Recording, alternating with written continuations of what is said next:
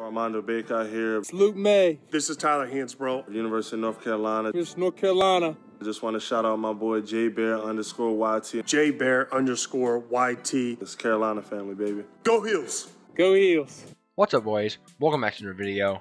Today we are going to be talking about another UNC recruit in this video. So we had another UNC recruit review today. And since we've done both the freshmen for this 2021 class, now we're going to get into the transfers. And no particular order on the transfers. I'm just going to get it started today. We're going to go with Dawson Garcia, who is going to be a sophomore coming in to this upcoming year. It's been his first year at Marquette. Interesting to see that they show that he has signed with North Carolina, which is true. But yeah, so Dawson Garcia, he's out of Prior Lake, Minnesota, Prior Lake High School. He did originally commit to the University of Marquette, and I think that was due to the fact that Walker Kessler committed there. I think he was planning on going to UNC if Walker Kessler didn't go. But now that he unfortunately is transferred, Dawson Garcia is going to come in. So, who had actually a better freshman season than Walker overall. But yeah, he's listed at power forward, but he can play center. Or honestly, I've heard he can play the 3. I'm not exactly sure about it. The way he plays makes me think he could. He doesn't exactly probably have the speed and athleticism necessary to play that position, but you know. But primarily a 4 and 5. This has him at 6'9", 210. Obviously, he's bigger than that now, and I'm pretty sure he's taller too. According to UNC's 2021 roster, he's the tallest person on the team at like 6'11", I believe. But anyways, he was a 4-star recruit with an 87 grade, who's now transferring to the University of North Carolina. And this is a guy who tested the waters in the NBA as well, so that's also interesting to think about. Over here on 24/7 Sports, my preferred site for this kind of recruiting stuff, Dawson Garcia was rated at 37 in the nation, 4th ranked power forward and number 2 overall player in the state of Minnesota. So one of those guys not too far off from being a 5-star recruit. But yeah, he tested the NBA waters before he committed to UNC. So we're getting a really good player in Dawson Garcia here. And over here on Rivals.com, 43rd in the nation. All these websites have these guys at different heights and weights, so it's interesting. But anyways, so yeah.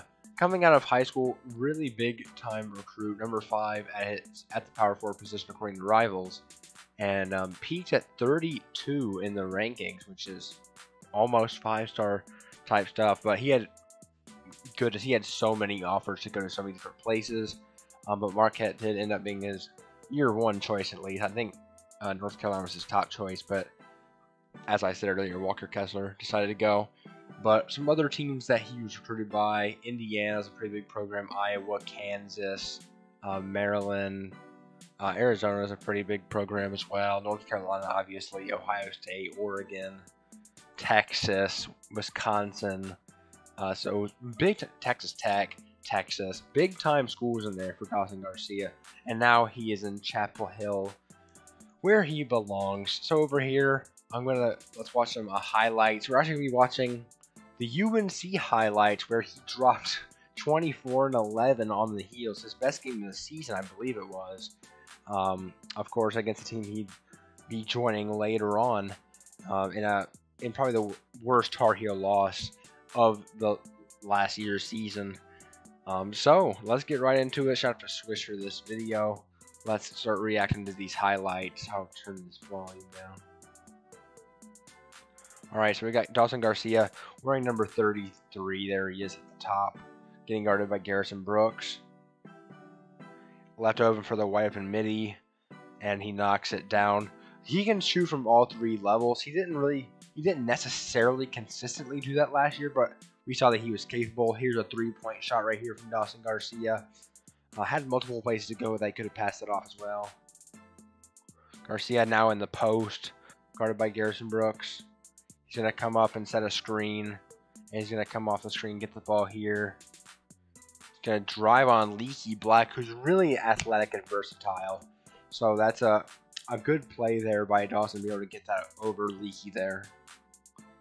Setting another screen, popping off of it. Wants to take the three. Doesn't. And drives to the bucket after Walker Kessler jumps. So good play there from Dawson Garcia as well. Now he got the switch. He's getting guarded by Caleb Love. Gets the ball down low and finishes with the foul, getting fouled by Dayron Sharp there. He's a really good player. Don't know exactly what to say. He's versatile at the 4 and 5 at the very least. He's probably going to be playing quite a bit of center minutes, since the only other real center option that we're going to be having for this season is Armando Vega, who will obviously be starting there. I wouldn't be surprised to see Brady Manick start at the 4, and maybe Dawson Garcia kind of being that, getting significant like 6-man type minutes, and like backing up the 4 and the 5. So, but yeah, we're gonna need somebody who can play 5. But yeah, here's another mid-ranger from Dawson Garcia. Big time shot there. So yeah, that's Dawson Garcia. Let me know what you guys think about Dawson in the comments down below. Like I said earlier, potential NBA type player. Did I say NFL earlier? I feel like I might have. If I did, it's the NBA, obviously. Watching the Chiefs-Ravens game right now, so I'm distracted about that. Anyways, yeah, potential NBA guy in Dawson Garcia.